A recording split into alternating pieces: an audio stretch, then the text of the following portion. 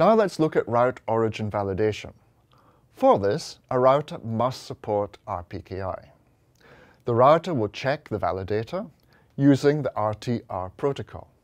RTR is the RPKI to router protocol described in RFC 8210. Validation returns three states.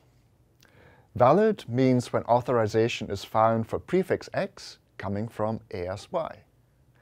Invalid is when authorization is found for prefix X, but not from ASY, or not the allowable subnet size. Not found is when no authorization data is found for prefix X.